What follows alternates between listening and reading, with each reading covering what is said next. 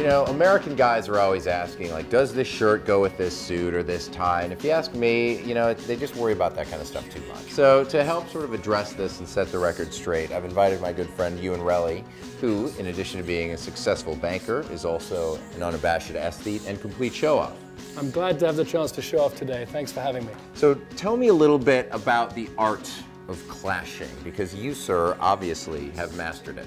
I'll take that as a compliment. First thing is not to worry about it too much. If you worry too much and if you're too cautious, you're not going to get it right. Most of my friends in New York have been wearing a white shirt, a narrow tie, and I think it might be time to do something different. So tell me about what you've done here. This morning I picked out a fairly conservative chalk stripe suit, but I decided to wear a somewhat different shirt with it. You don't want to look like a parrot or a clown, but having said that, I think particularly if you have fabrics or textures that vary. So you go in one direction with the suit and go in a completely opposite direction with the shirt. Can you do it without a British accent? No. No.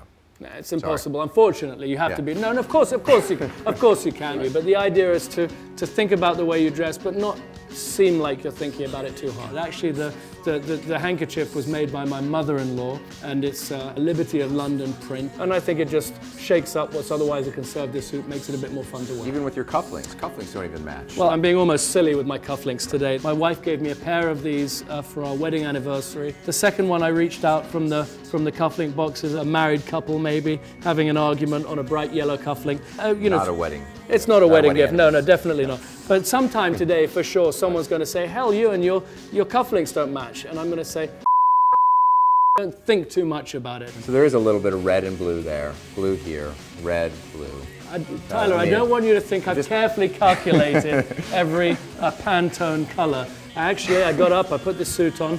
I thought what shirt would be fun to wear with it, and I picked out the shirt. And if I was horrified by looking at myself in the mirror, I'd change it. But 9 times out of 10, the lucky dip approach to dressing is right. Put on what you see in the morning, what you feel like wearing, and that's great. Once you know the rules, you're allowed to break them. Truer words were never spoken.